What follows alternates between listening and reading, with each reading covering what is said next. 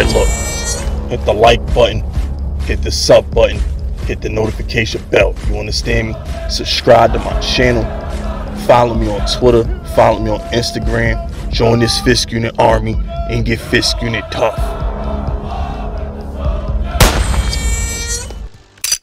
Alright, look.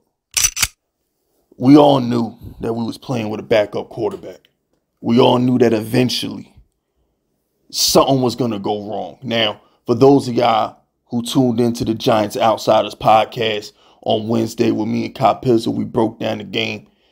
I specifically said we're coming off an emotional win Monday Night Football versus the Packers.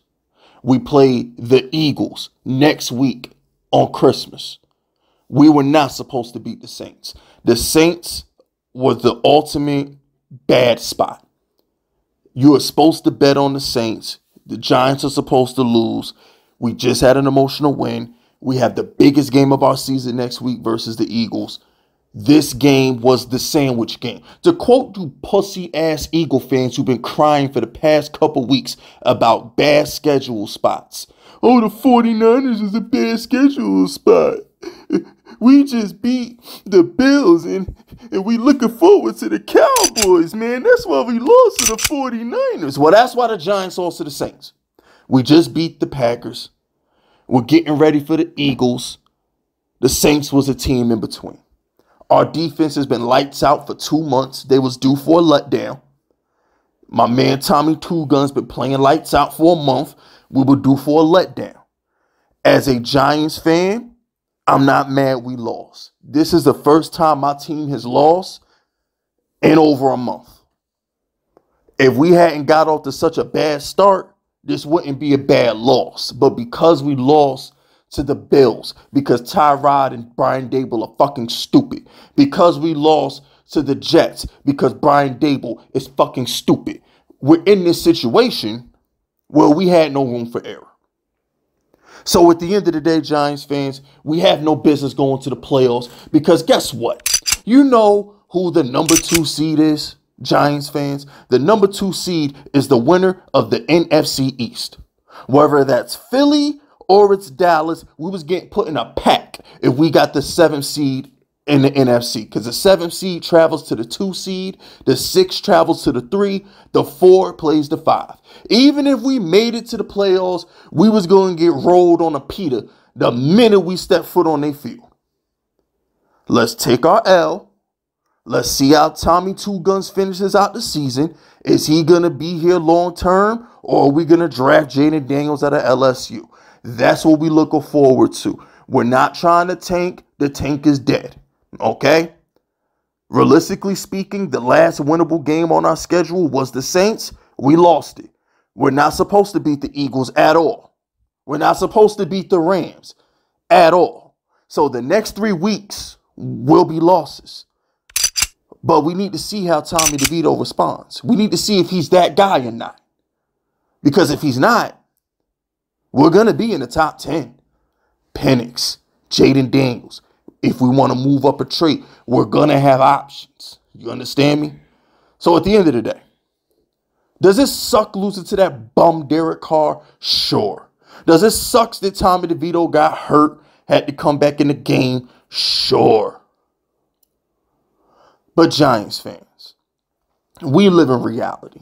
Okay, we knew we weren't going to the playoffs. We knew this. I told y'all this on Wednesday night live on the podcast. I said there's no way in hell we're winning the last 3 weeks of the season. The last winnable game was New Orleans.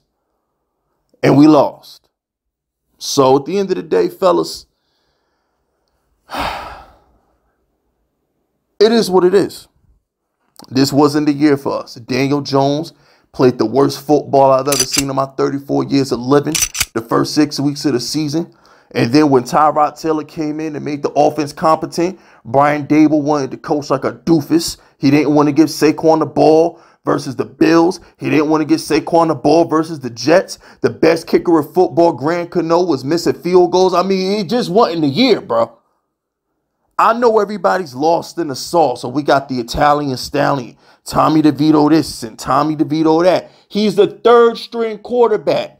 Newsflash, our starter who gets paid $40 million to not score touchdowns tore his ACL after injuring his neck. Our $7 million backup, the first black man in the history of the Giants to start a football game and win, had 4 cracked ribs. Tommy Devito was a third-string quarterback. I get it. Y'all live in Jersey. You live in New York. It's nice to have somebody who looks like you play quarterback. Now all you Italians know how us black people felt when Tyrod Taylor was starting and won us a game. Every black man was proud when we saw Tyrod Taylor play. So I get it. You rooting for the guy who looks like you. But at the end of the day, this Giants team ain't it. On offense, at least. Our defense do what it do. But this is how it is.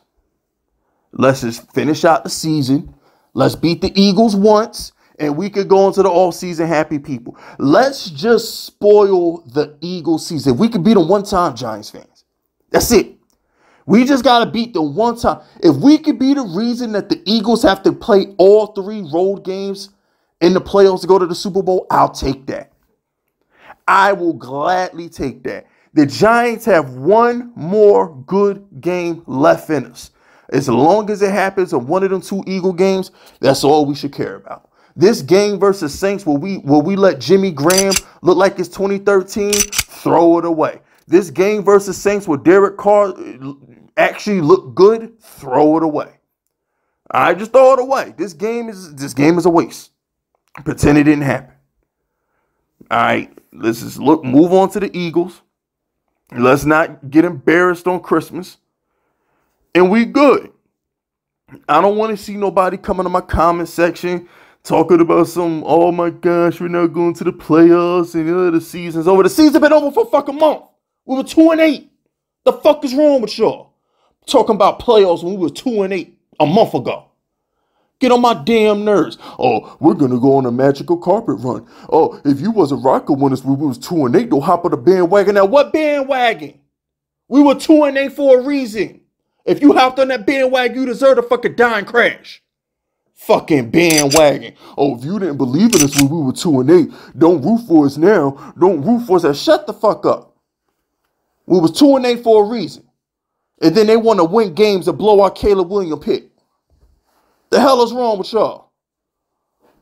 But anyway, when it's all said and done, this was a very, very eventful season.